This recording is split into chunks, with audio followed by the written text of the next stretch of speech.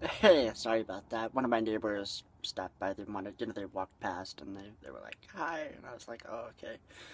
Anyway, um, yeah, people around here are actually pretty nice. They're cool with it as long as you know, not sitting in the same spot for 72 hours because I have to obey the law. I really do care about the law. As far as obeying it, so I don't go to jail. Which, again, brings me back to Tom Davis, who seems to be obsessed with being gang raped in prison by a bunch of black people. Um, I gotta wonder if this is one of Tom's, secret little fetishes or what the deal is. Because it's just, the sad part about it is, Tom doesn't see empathy as empathy. He sees it as pity, and that offends his fragile sense of self. It offends his fragile little ego. So somebody like me who has a bunch of empathy comes across him, tries to be nice. He can't fucking handle it. He wants to fight. He wants war. It's the only thing that gives him meaning. Most of the people who become soldiers, they're a little messed up to begin with, and then you get somebody like Tom Davis who was in the service for years, and it really is tragic because I'm looking at it with empathy, and all he is seeing is pity, and that brings me to another aspect of it. My friend Tim sits there and said, his attitude is, "Why are you making these people do this to you? If you're just nice to them, they'll stop." Well, I tried being nice to them. I've been nice to Corky Fenster for years, and he never stopped. And see, that's the sad thing about it is violent people, sadistic people like Tom Davis, and just because they're not taking, a hammer to someone's skull or a knife to their throat doesn't make them any less violent. It makes them more cunning because this way, they can, stay out of jail where, again, in a place like jail, there's a disproportionate amount of people who are sociopathic in nature, I would say. Definitely sadists to a great degree. But the really good sociopaths, the one who really have a high intelligence and know what they're doing, know how to obey the law but still hurt people actually using the law, which is one of the ways that Tom is trying to use the state to hurt me. That's his goal, because he knows that physically he can't do anything without breaking the law. All he can do is slander me. But if he can get the state to come after me, because the state doesn't care about justice, the state doesn't care about right or wrong. The state cares about obedience to its civil code. And I mean, there's thousands of people in prison who have done nothing violent. All they've done is break some civil code. There's people who are in prison for the rest of their lives because they got caught with a joint, an ounce of pot or something. I mean, it's insane.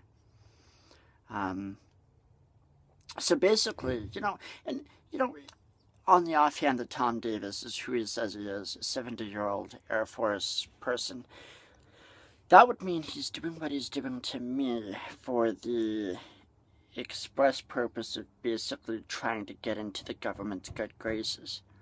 Because what's happened is he's transferred his love of daddy and mommy to the government.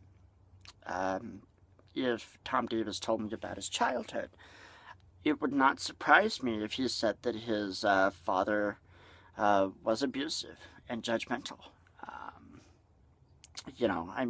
It's like I'm seeing Tom Davis's life. I'm seeing his life, and I can see it from now at 70 all the way back to, when he was a child, and because I've studied psychology and sociology, and I can see his painful childhood. I can see, every time his father told him he was a fuck up. I can see every time his mother just, stood there and watched. I'm sure they'll say that I'm projecting, whatever.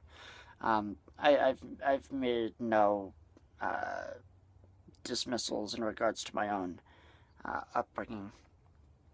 But what's fascinating is that I, for some reason, possess a certain level of self-knowledge and awareness to say, yeah, that's fucked up.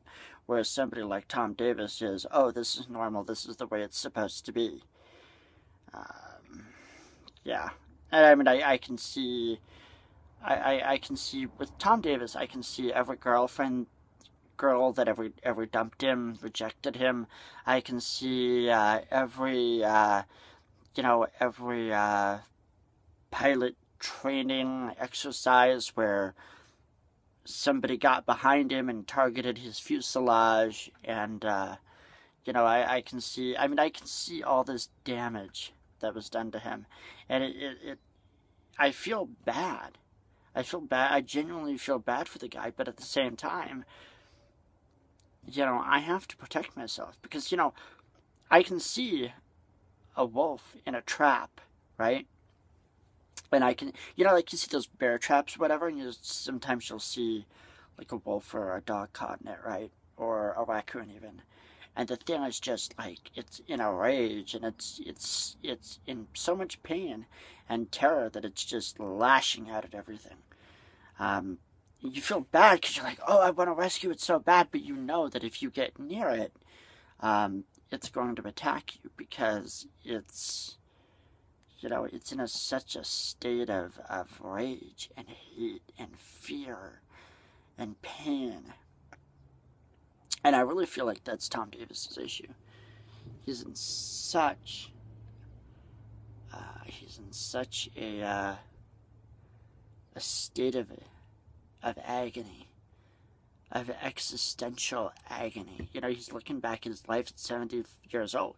Let's face it, he doesn't have much time left. He could drop dead tomorrow for all we know. Death may be his only respite, because he's, it's doubtful he'll change. He's shown no signs of changing. Instead, he wants to sacrifice someone else's life so that his government will love him.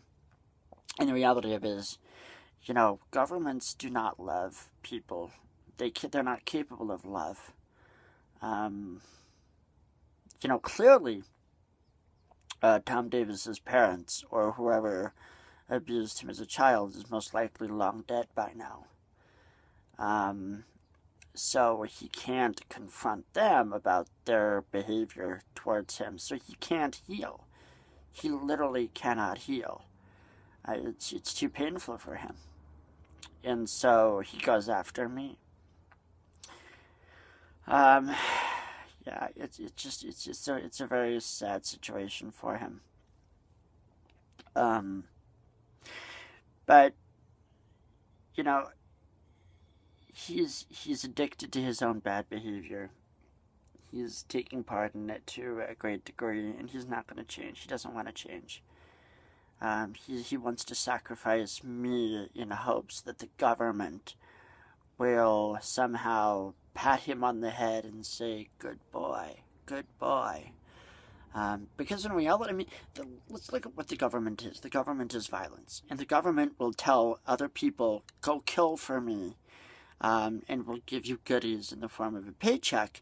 But then if these same people who kill for a paycheck violate the government's civil code of the government, some civil code, doesn't matter which one, the government will kill them as well, or send people to kill them too. So, the government is pretty fucking murderous.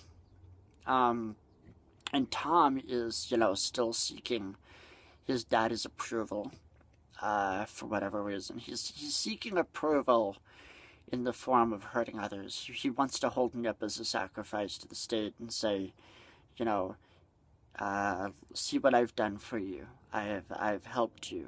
And he wants the state to say, oh, good boy, and shower him with hugs and kisses, just like, when he was a little 4 or 5-year-old boy, he wanted his daddy to do with him. And it's really, really sad. I do feel bad for you, Tom, but, I'm not going to sit there and justify your bad behavior. If you actually do want to meet for coffee and have a real philosophical conversation, feel free. Feel free to contact me. If not, then, continue to do what you're doing, and I will respond as needed. Have a day.